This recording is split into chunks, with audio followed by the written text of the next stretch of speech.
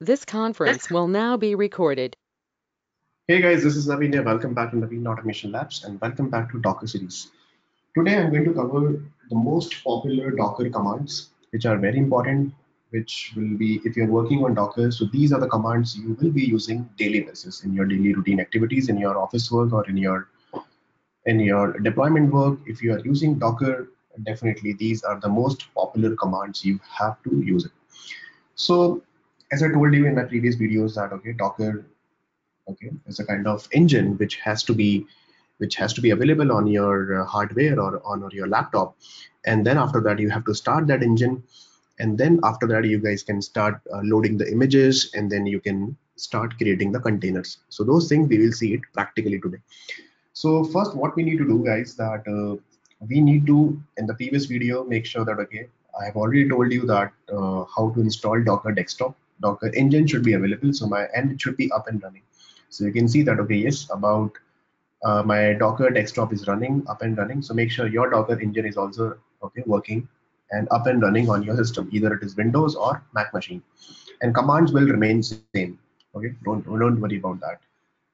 And if you're using Windows machine, you have to open your Docker command prompt, Docker terminal, which is already given by Docker guys. In my previous video, I've already explained that how to get your Docker terminal or Docker command prompt.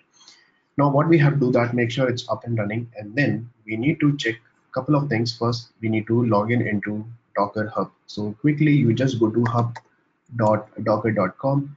So this is the site, this is the cloud site provided by Docker. All the images are available for whatever software you want over here, right? So you can search your software, let's see, for Selenium. Okay, if you want to search, see, Selenium Chrome is also available, Hub is also available, standalone Firefox, Node Chrome is available. If you want to have, let's see, Ruby on Rails, so you can start with Ruby also like this. You can write, let's see, Ubuntu. Ubuntu is a Linux version, right? Operating system. You can take Ubuntu also. So let's see, I want to take Jenkins. So you can take Jenkins also, right? So these are the different images are available. So there are two important things. First, we need to do, guys. What we have to do, let me explain you quickly that these images are available on the hub. Okay, where? On Docker Hub. So this is the Docker Hub. Let's see, DH. These images are available, are hosted over here. So like this, right? And this is your laptop, this is your hardware. You have to pull all these images over here like this as an image, right? Let's see, these two images okay, I have fetched from Docker Hub, and after that, so this is called pulling, right? This is called pulling. And then what we have to do, then you have to start, okay, then you have to run these images, and whenever you run these images, then the container will be created. So to create the container, okay, you have to run these images. So you have to execute one command that is called the run command. Okay, I'll tell you how to do that. So first step is pulling, second step is run, and after running there are a couple of things you guys can do it with this particular container. Either you can stop the container, you can restart the container, you can delete the container, right? Or these images are also available. Let's say this is the first image, this is the second image, and after that we have to run these images to create the container. So the moment you pull the images, container will not be created. Remember this, guys.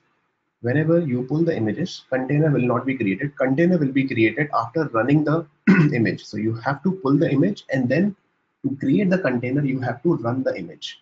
Then only container will be created. And then for these containers, you can start the container, you can stop the container, you can remove the container, you can kill the container. Number of commands you can perform on the containers. For images also, we can write. Images will take some disk space, okay, on your laptop, on your hardware. This is my laptop, right? So it will take some space, okay, on the system. So you can remove it also, right? You can remove all the images, and a couple of commands also we can see that, okay.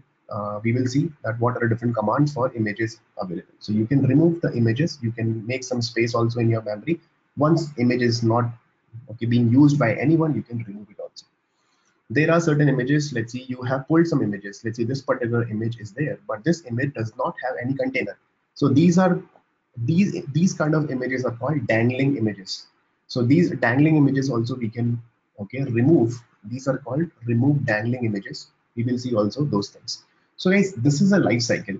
The first point is pull the images. Second step is you have to run the images. Third one is then this container got created, and after that these are the fourth steps that you can remove, delete, start, restart, and all those things you guys can do it.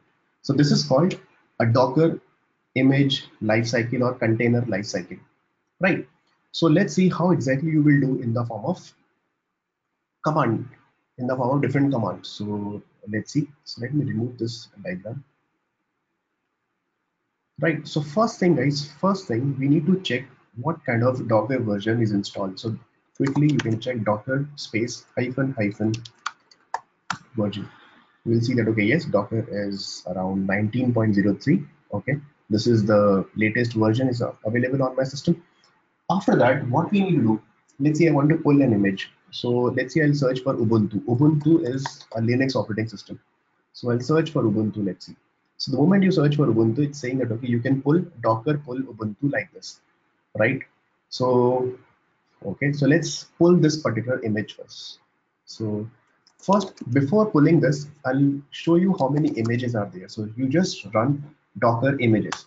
So let's see on my system, these three images are already available. You can see that every image I'm already having some SQL server. This is a SQL server. I'm having SonarQube, and I'm having this particular database, Postgres database also. These three images are already available, but Ubuntu image is not available. So I'm going to pull the Ubuntu image, and then again we will see. So Docker, you simply write pull Ubuntu, okay, and then you run it, and you will see that default tag latest means the latest Ubuntu will be captured, right? Okay, now you can see that it started downloading, right?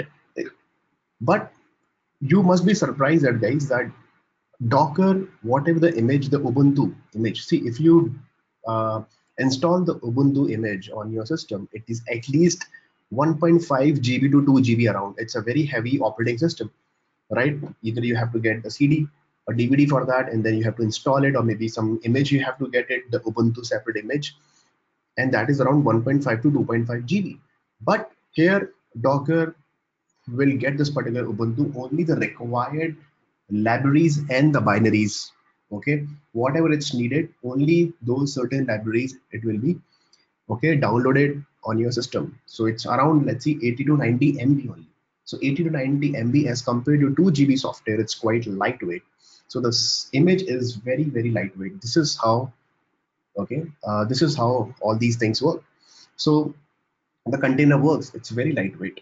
So now what we have to do, again I'll execute this command, docker images. So docker images, you can see that now Ubuntu image is available on my system, right? Ubuntu image is available on my system. Then this is the image ID, and tag is latest, means latest Ubuntu I have taken, and this is the name of the repository name. This is the thing someone has created around 2 weeks ago, something like this on over here like this. So we have taken the latest Ubuntu image from this particular docker pull command. Now what we need to do, the moment we get the docker image, container is not there. So how to check how many containers are there on your system? So you simply write docker ps command, okay, and then it will tell you right now only docker ps means how many running containers are available on your system. So right now I have only 2 running containers, one is SonarQube and one is Postgres. And if you want to see how many ps minus a means how many docker containers are available including running and non-running. So you can see that 3 containers are there. The status is 2 are up and running from last 25 hours, and one, the SQL server exited only from last 43 hours ago, right? I created around 3 days ago, which is this container is available on my system, but it's not up and running. But how many total containers are there? 3 containers are available on my system. You can clearly see that whatever the image that we have created, this Ubuntu available on my system, we haven't started the container for this image, right? So how to start the container now? So let me clear the screen. Now you simply write docker run, docker run, and then simple write -it. It means the interactive mode. Okay, I want that. Okay, in the background also it should be interactive mode, and -d means create a daemon thread so that I can access this particular container, okay, with a thread. Or -d means a daemon thread which will be interacted, which will be a daemon thread will be created in the background, so it will be up and running all the time if you cancel the terminal also, or if you close the terminal also. So let's see like this, and then you simply write whatever okay, that ubuntu image that we have captured. So let's see, this is the ubuntu, and you simply write like this, and you see that you will get this particular message, some ID you will be getting over here, and then it means it's up and running. Now I quickly check that docker ps -a. You can see that ubuntu container got created. So docker run command is used to create the container from an image, right guys? So you can see that container ID ubuntu image is this, and you can see 11 seconds ago it's up and running now, right? So there are two commands for checking the container. ps, only ps means how many, okay, containers are up and running. Docker ps -a means all. It means it will give you total number of containers which are in active state and which are non-active state. It will give you the entire list of all the containers. So what we have seen, we have pulled the image, we have executed the image, and we have created the container also for Ubuntu. Fine, so let me clear the screen. Now once we get the container, a lot of things we can do. So first I'll check, okay, ps, and let's see, docker ps. So this is the container, and each and every container is having its own container ID. So this is a container ID, and this is some name, and this is some command is there created around something like this. The status is up and running about a minute ago. Now you can restart this container also, guys. You simple write container restart. Let's see, this container is not working, you want to restart the container. You can simply say restart, and then write the container image over here like this, and container will be restarted back. See, it got restarted. It means you will get the same container ID. It means it got restarted. If you want to stop the container, so let's say I want to stop the container, so docker stop image ID you need to write, sorry, container ID you need to write, and then it got stopped. And then the moment you execute docker ps, see, now the Ubuntu container got stopped. That's why it's showing only 2 rows for the container, right, with docker ps.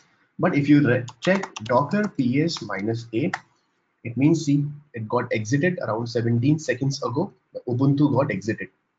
It means it got stopped just because of this command. Now you want to start this container once again, so you simply write docker start and the image ID, the container image ID, and then again you check docker ps -a. You will see that again, once again Ubuntu got started around 3 seconds ago, right? Very simple but very powerful. After that, if you want to check what exactly, if you really want to get into a container, so you simply write docker exec command is there, exec. So docker exec, simple write -d interactive mode, and then you write the container ID. This is the container ID, and I want to get into the bash. You can see that now that particular container which was available on my system, it means what exactly it's saying, that this is the hardware. On this particular hardware, my docker engine is running, and on this particular docker engine, this container is available. The container name is Ubuntu, right? And the user is available over here on the system. This is my laptop, right? This is the user. I want to get into this container. It means what is happening in this particular Ubuntu Linux system. It means what you have to do, you have to write docker exec -d -it, and then I want to get into bash. So you can see that root is the user, right? And then this is the container. Now I've actually, okay, I've actually get into in this particular, and now whatever I want to do it over here, I can do it, right? In this particular now I'm actually into Ubuntu. So let's say I want to check what is ls, I mean how many libraries or directories are available. You can see that, okay, these are the directories. I can simply say that. So now I have actually come out of the hardware, come out of the Docker, and then actually coming inside the container, and the container name is Ubuntu. So you have to execute like this. Okay, now you can control the container also. But if you write, let's see, Docker -version, on this particular Ubuntu, Docker is not available. So it will give you Docker command not found, because my Docker is running on my hardware. Right, Docker is running on my hardware, on my laptop, and container will behave like a separate, okay, a virtual container where Ubuntu operating system is available. But on Ubuntu, Docker is not available. Docker is available on my Mac machine, right, guys? So that's why like this. Now, if you really want to get out of this particular, okay, let's see, I want to get out of this particular container, you simply write exit. Again, back to my machine. It means, and now if you check Docker version, you will see yes, again back to Docker, right? Okay, now how to remove also very important. Sometimes we have to remove the container, we have to, okay, so what you need to do, simple write Docker rm means remove, and you just write the Docker, whatever the Docker, which Docker you want to remove. So let's see, first I'll check how many Dockers are available. So these are the Docker containers are available. Let's say I want to remove this particular container. So I'll simply write Docker rm. Now see, the moment I try to remove, it's saying that you cannot remove a running container. Why? Because this container is already running. So it's not like that, okay, the Docker somewhere it's running and you try to remove it. No, you have to stop it and then you have to remove. So first I'll remove stop. So stop this particular container, right? And then I'll write Docker rm and this command. And now you can see that, okay, it got removed. And then again, I'll check Docker ps-a, and you can see that Ubuntu is gone now, right? It means I have removed the container. So container got removed. And let's see what about the image is removed or not. So again, I'll write, let me remove this diagram first.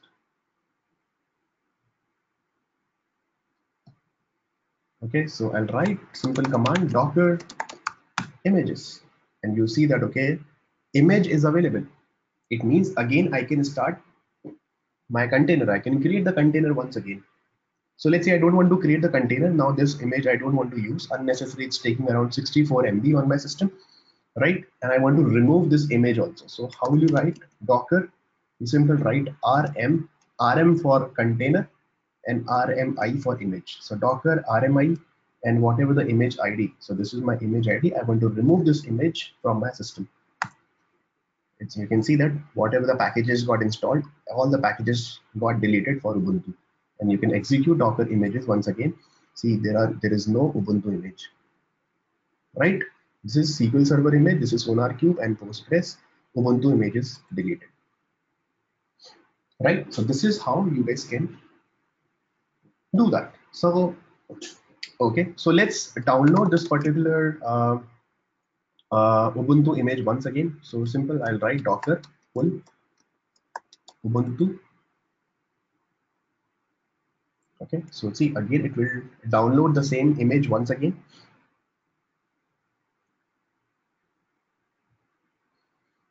Right, and I'll create one container from this image. So simple Docker run -it interactive mode -d daemon and Ubuntu. Okay, it got created. Quickly I'll check Docker ps-a. Yes, Ubuntu is up and running now. You can see that this container is up and running. Let me clear the image. Now we have one more command. If you want to kill a container, right, forcefully stop a running container. So if you try to write like this, Docker stop and this container, it will tell you, let's see, Docker got stopped. This particular container got stopped, right? No issues. Then I'll do one thing. Docker start this container. Once again, got started. You can check Docker ps-a, it got started. I want to remove this container, which is already up and running. So we have already seen Docker rm and the container ID. It's saying that, okay, you cannot remove. So you have to stop the container. But we have one command that is called docker kill, and then you try to kill this particular container. See, it got killed. So you, with kill command, docker kill command, you can forcefully stop a running container also. Right? You can forcefully stop a running container also, guys. You guys can do it.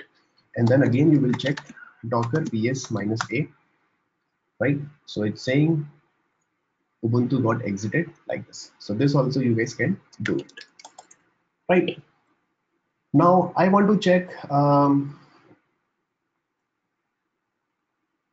I want to check one more command is there. I forgot. Yeah, docker inspect. So first, let's see how many containers are there. This is the container. I want to check what is. I want to check some information about this container. So you can inspect a container also. Simple, right? Docker inspect and the container ID, and it will give you one JSON, and it will, this particular JSON will have all the information about that container. That what exactly the path on your system. This is the ID. Okay. All the information about this is the image ID. So if you really want to use this metadata for this particular container, you guys can have a look, and then it may be useful for your, see, this is the network setting we are using for this guy. Like this, you can do it. Okay, so this is the information about, you can inspect a particular container. Fine. We have one more command, that is, see, docker images also you can use it. How many images are there? 4 images are there. Or you can use docker. The moment you write docker image, see, there is a difference between docker images and docker image. Okay, you cannot use it like this. So what you need to do, you simply write docker image ls. It means list all the images. So either you use docker images, or you use docker image ls also. You guys can do it. Okay, now I'll do one thing. Removing the images, I've already told you, docker RMI you have to use. What I want to do, how to remove the dangling images. What do you mean by dangling images? Dangling images means images are available, but which are not associated to any container, right? So let's see first, docker ps -a, how many containers, see, this container is available. And I'll check docker images also. Yes, this is the image and this is the container. I'll try to delete this particular image. So docker RMI, okay, remove this particular. You can remove with the image name also, or with the image ID also. So let's use image ID. It's saying unable to delete, must be forced, image is being used by this particular container. Okay, although this container is stopped, but it is being used by this, right? So what you can do is, you simply write docker, I want to remove this image without, doesn't matter that, okay, that it's associated to a docker or not. So that is forcefully you can remove it. But there is one more command. What you need to do, first I'll delete this particular container. So how will you remove the container? Docker rm and remove this container. So this is my container ID. Container got removed, and I'll check my images. Fine. Okay, this is the image, and I'll check docker ps -a. Ubuntu container is gone because I have removed it, and now this image is available in my system, on my system, without having any container. So this image is called dangling image, right? So how will you remove the dangling image? So simple, write docker prune, right? Docker right, like this, docker image prune, and simple write -a. It means remove all those images which are not associated to any container. So let's see this removing or not. First it will ask you, it will give you a warning that, are you sure you want to continue? Yes. Why? And then see that Ubuntu image deleted from my system. Ubuntu latest image got deleted, and now you can check, you can clear it, and then check docker images. Ubuntu image is gone, right? So this is also working fine, guys. So these are the things, guys. Around 12 to 13 commands are there, right? So quickly, if I write it for you guys, so we have seen docker version to check the things, docker, okay, first we have to pull the image. So let's see, I'll take ubuntu, and then if you write run minus it minus d ubuntu to run, okay, to create the container from the image, and then we have start whatever the image id is available. Let's see, something like this. This is the image id, then the container image id, then docker stop, right? Then we have docker restart, right? And if you really want to check how many running containers are available, so docker ps, and then you simply write docker ps minus a.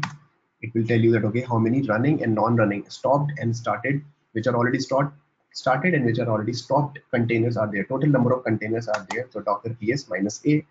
If you want to check how many images are there, so you have docker images. If you want to check only image, then you have to use ls, total number of images are available. Now if you want to remove a container, so you have to use docker rm and the whatever the container id is there. Let's see, this is a container id, so container will be removed. If you want to remove the image, you have to use rmi, and then whatever the image id is available. So let's see, image id something like this.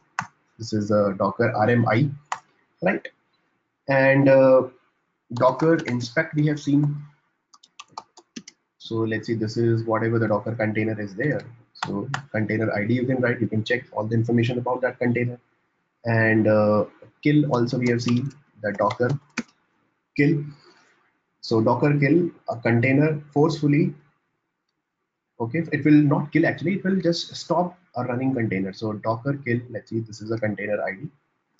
So it will not remove the container, it will just forcefully, it will stop the container. Let's see, if you're facing any issue with the container which is not responding properly, so you just want to kill it and you can restart it.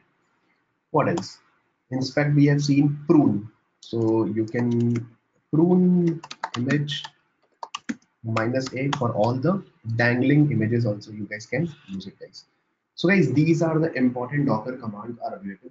So docker build commands also there, but if you really want to create your own docker images, you guys also can do it, but you should know what do you mean by docker file and all those things. So docker build also you can do it, but these are the most important commands are there, okay? All these commands are there, guys. Around 3 plus 3 is, okay, 6 plus 2, 8 plus 2, 10, 12 plus 3, 15 commands. 15 to 16 commands are there, which are very important to know. Please practice. It's very simple, very straightforward, and very useful. If you're going for interview also, people will ask you these kind of questions for Docker, right? So that's all, and these commands will be working in your in any machine, either it's your Linux machine, Mac machine, or Windows, not an issue. So that's all for this particular video, guys. I hope you really liked this video, and I'm pretty much sure you guys are learning Docker. If you haven't covered the previous 3 videos, 2 to 3 videos, please check what do you mean by Docker, how to install Docker, and please install it on your system and start practicing about Docker. Thank you so much, guys. Thanks for watching this video.